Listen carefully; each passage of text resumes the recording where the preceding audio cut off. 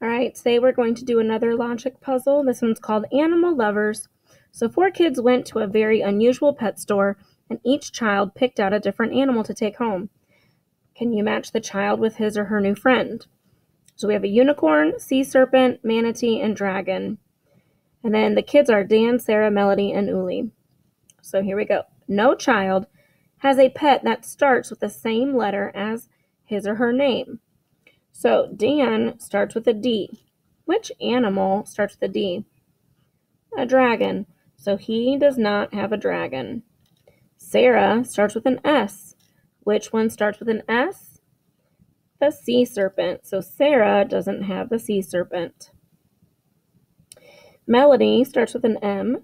Which one starts with an M? The manatee. And then that would leave Uli with a unicorn. All right, we're done with number 1. Number 2, Dan doesn't have a pet that lives in the water. He doesn't have a pet that lives in water. Do unicorns live in water? No. Sea serpent? Sea is a big body of water, so he can't have that. I'm not sure if you know this or not, but a manatee is something that also lives in water, so he can't have that. So what does that leave Dan with? A unicorn. Now, if you remember yesterday, if somebody has an animal, can the rest of them have it? No, so we're going to put X's there. All right, let's look at number 3. Melody is allergic to smoke. Which animal would have smoke involved? A sea serpent, manatee, or dragons? Well, I know when I read fairy tale books, typically the dragons breathe fire, right? And that might leave some things burnt and smoky. So let's say she can't have the dragon. So what would Melody have? The sea serpent. So if she has a sea serpent, can Uli have one? No. All right. Sarah loves to fly. Which animal flies, a manatee or a dragon? Yeah, a dragon flies. So that's what Sarah wants. So we're going to color it in.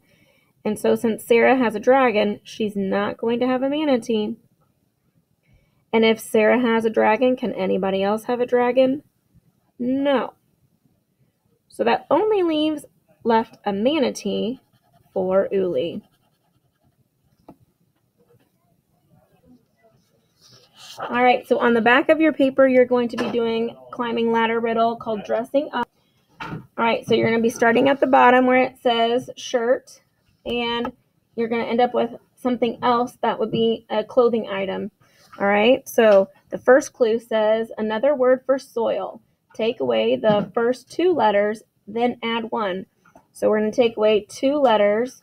We will keep the IRT and put a new letter.